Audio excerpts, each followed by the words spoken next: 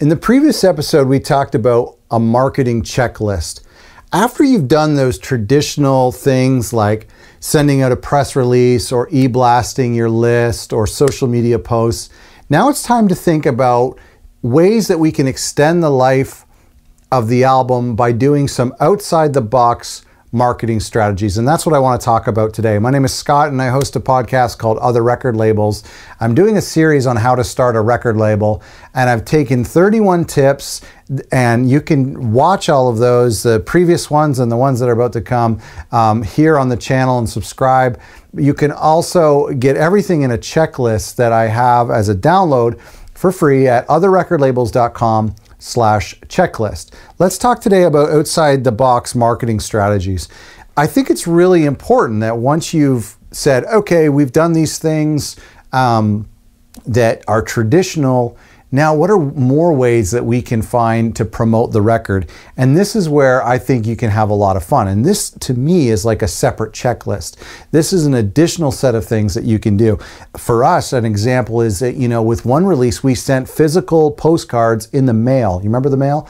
And what we did was we took a mailing list from people who had bought the artist's first record. Now, this was their sophomore release.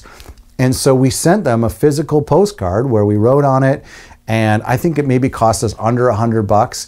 It was like, just the stamps and printing of these postcards. But this was a way to cut above the noise. If everyone is responding and seeing social media posts, this is something that comes to their actual mailbox.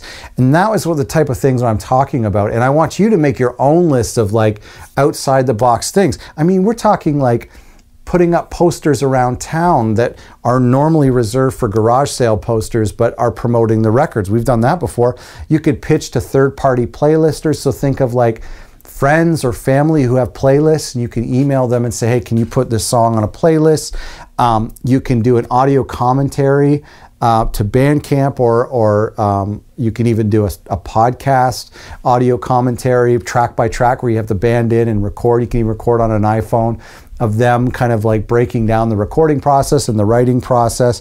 Have other artists on your label promote the new release. That's a really big one. You can release on Bandcamp a few days early as an exclusive thing. One of the things I've seen my friend do, he's a local artist and he does this really well, is on the day that he releases a new single, he will text or Facebook message a bunch of his friends, like 30 or 40 friends, and ask them to share the new single. And sure enough, these friends, because they love him and they care about him, they put up a post and say, check out this new single. And then all of a sudden, these organic, natural posts, not paid posts, show up in people's feeds. And it creates more and more awareness for the single. And I think it really works for him.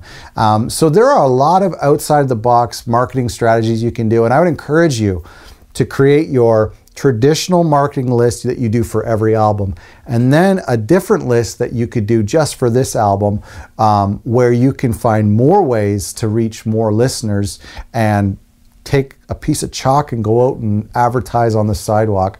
This is where you can have a lot of fun with things, and it will help you stand out from other releases that are out there every week. Speaking of checklists, make sure you download our checklist at otherrecordlabels.com/checklist. Thanks for watching.